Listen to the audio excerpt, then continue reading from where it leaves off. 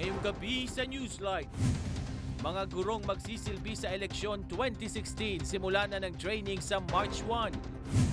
5 presidential candidates kumpirmado na ang pagdalo sa unang debate sa Mindanao. China naglagay na ng air missile sa pinag-aagawang South China Sea. At utos umano ng isang komisyon sa mga LGUs na magdala ng 100,000 tao sa EDSA anniversary. Pinaiimbestigahan daw ng Malacanang.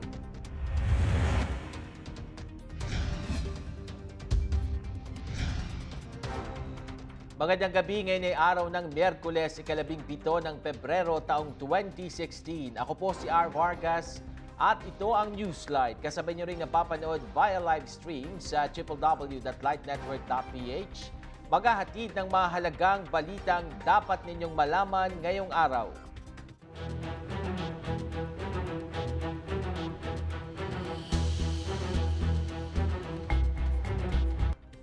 Magsisimula na sa March 1 ang training ng mga guro na magsisilbi sa eleksyon 2016.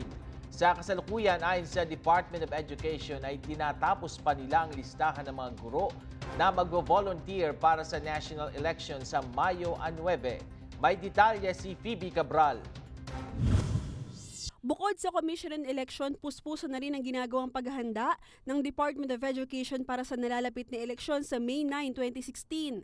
Sa kasalukuyan, inihahanda na raw ng ahensya ang mga paaralan na gagamiting voting precincts at sinisiguro na PWD-friendly ang mga kwartong pagbobotohan, maging ang mga pasilidad na gagamitin. Ang paghahanda namin ay with COMELEC and these are identifying the schools where we will have the elections, making sure that the facilities are also PWD friendly, identifying the teachers who will serve voluntarily, unlike in the past years, ngayon may law na ngayon na voluntary, and then preparing them. Kakailanganin ng mahigit sa 233,000 na guro para sa eleksyon. Kaya naman, paniniguro ng DepEd, ang mga guro magbabantay sa eleksyon ay may mas malaking honorarium matatanggapin kumpara noong mga nakaraang eleksyon. Kung dati 3,000 piso, ngayon ay makakatanggap na ng 6,000 piso ang tatayong mga chairman ng Board of Election Inspectors. 5,000 pesos naman ang member ng board,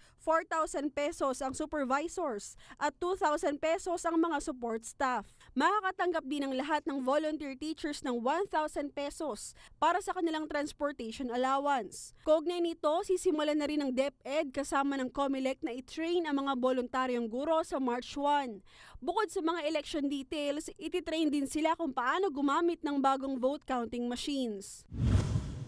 Samantala, dahil sa nalalapit na nga ang eleksyon, nagpaalala ang DepEd sa mga superintendents at principals na tanggalin ang mga tarpaulin ng kandidato sa labas ng paaralan. Pabala pa ng ahensya, huwag mag-imbita ng mga politiko, lalo na ng mga kandidato sa mga gagawing graduation ceremonies.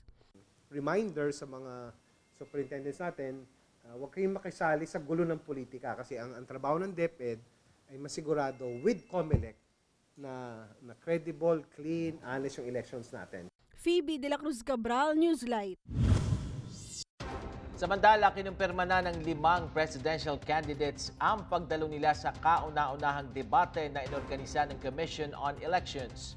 Ayon kay COMELEC Chairman Andres Bautista, kinumpirma na nga ng representatives nina Binay, Rojas, Poe, Santiago at Duterte ang kanilang attendance sa debate. Sa February 21, 2016, araw ng linggo, gaganapin sa Cagayan de Oro, Mindanao, ang first presidential debate. Asahang tatalakayan ng mga paksa ukol sa agrikultura, peace and order at kahirapan sa bansa. Bukod sa debate sa Mindanao ay magsasagawa rin ng COMELEC ng 2 pang presidential debate sa March 20 sa Visayas at April 20 naman sa Luzon. Mayroon ding vice presidential debate na gaganapin sa Metro Manila. Samantala, naninindigan si Sarangani Representative Manny Pacquiao sa kanyang mga naunang pahayag tungkol sa issue ng homosexuality. Sa kanyang post sa isang social site, iginit ni Pacquiao na hindi niya kinukondena ang sinuman, ngunit kanya lamang inihahayag ang nakasaad sa Biblia. Narito ang report. Matapos ulanin ng batikos, humingi na ng paumanhin si Sarangani Representative Manny Pacquiao sa kanyang naging pahayag kontra sa same-sex marriage. Matatandaang sa isang interview, sinabi ni Pacquiao na mas masahol pa sa hayop ang mga pumapatol sa kapwa lalaki at kapwa babae. Kaugnay nito, umaasa ang pambansang kamao na patatawarin siya ng mga taong nasaktan niya sa kanyang mga pahayag, lalo na sa lesbian, gay, bisexual, transgender o LGBT community. Subalit, patuloy na naninindigan si Pacman sa kanyang pagkondena sa same-sex marriage dahil ito ang nakasaad sa Biblia. Nais ko pong humingi ng paumanhin sa lahat ng mga nasaktan dahil sa aking pagkumpara sa tao sa hayop at yun po ay kamalian ko at ako ay humihingi ng paumanhin sa mga lahat ng mga nasaktan. At hindi po nagbabago ang aking desisyon na against po ako sa same-sex marriage at yan po ang paniniwala ko. Ang mali ko lang po is nakumpara ko po yung tao sa hayop. So, humingi po ako ng paumanhin. I'm humbling myself before you and before God for my mistake. Thank you and God bless.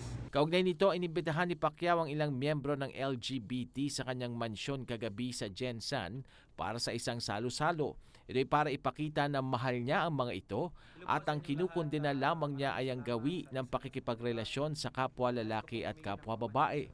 Samantala, ilang senatorial candidates din ang nagbigay ng pahayag at stand nila sa issue ng same-sex marriage.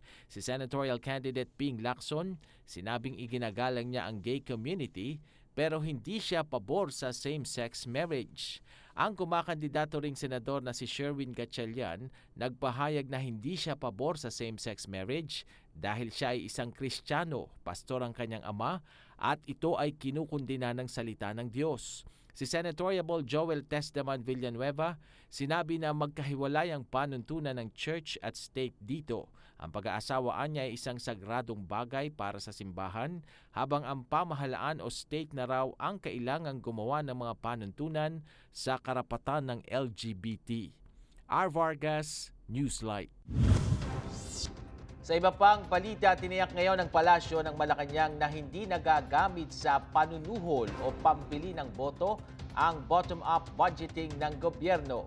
Ito ang naging tugon ng Palasyo sa naging pahayag ng Partidong Una na nagamit ang nasabing pondo noong isang linggo para iboto ang standard bearer ng administrasyon. Narito ang ulat ni Karen Garucha.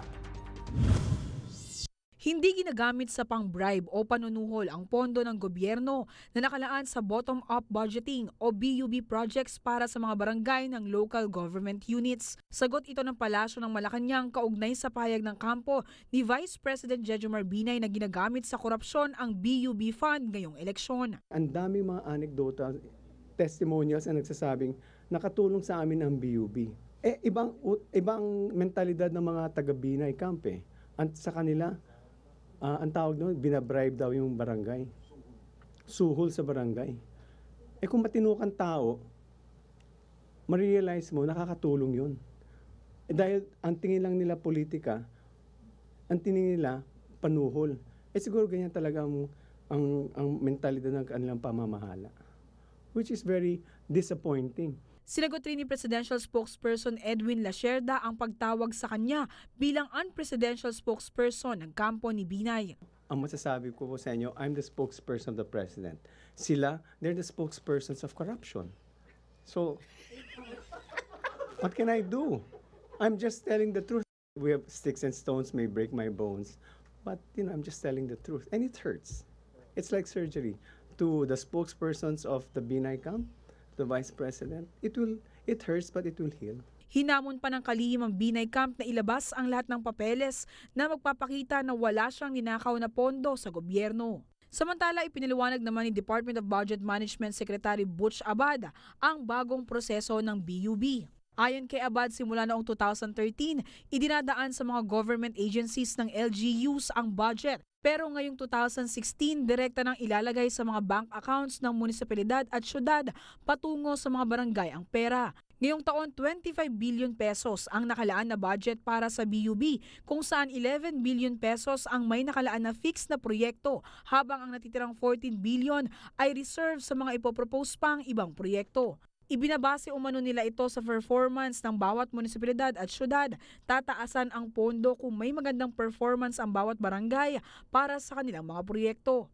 We follow performance-based standards. So it's not partisan standards for allocating the budget. Even the releases, you talk to the LGUs themselves and ask them kung sino na yung nabigyan at you don't hear complaints kasi nga everybody gets what they're supposed to be getting. Wala naman umanong dapat ipagduda sa transparency ang publiko dahil makikita sa kanilang website ang listahan ng pinaglalaanan ng pondo ng gobyerno, lalo na ang national budget na 3.3 trillion pesos.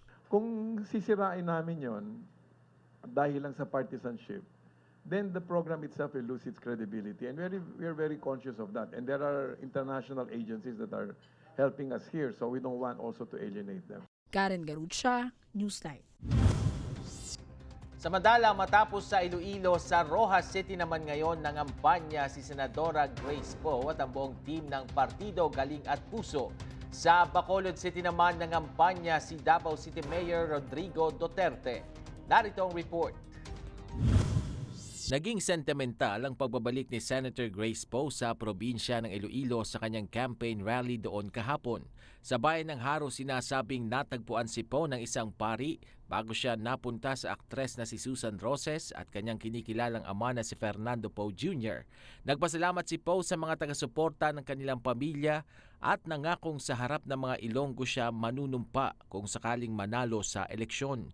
Pag ginusto ng Diyos at ginusto ng ating mga kababayan at ako ay nabigyan ng pagkakataon na maging Pangulo sa ating bansa, ako ay babalik dito sa Haro, sa harapan ng katedral at manunumpa dito bilang Pangulo ninyo sa Iloilo. Kinontra naman ng kanyang katandem na si Senator Cheese Escudero ang usap-usapang walang makukuhang boto si Poe sa nasabing probinsya dahil balwarte umano ito ng administrasyon. Giti Escudero, hindi dapat ang kininang sino mang kandidato ang boto ng isang lalawigan kahit gaano pa siya ka-impluwensya. Noong 2013, nanguna si Poe sa Iloilo City sa senatorial race na may mahigit 300,000 votes. Samantala sa Rojas City naman ngayon, nanuyo ng mga botante ang Poe Escudero tandem. Ang Rojas City ang hometown ni LP Presidential Bet Mar Rojas at isa sa mga probinsyang matinding tinamaan ng bagyong Yolanda noong 2013. Nanawagan ang mga Yolanda survivors na tulungan sila ni Poe dahil hindi raw sapat ang tulong at suporta na ibinigay ni Rojas sa kanila. R. Vargas, Newslight. At abangan sa aming pagbabalik. Utos umano ng isang komisyon sa mga LGU na magdala ng 100,000 tao sa EDSA anniversary, maiimbestigahan daw ng Malacanang.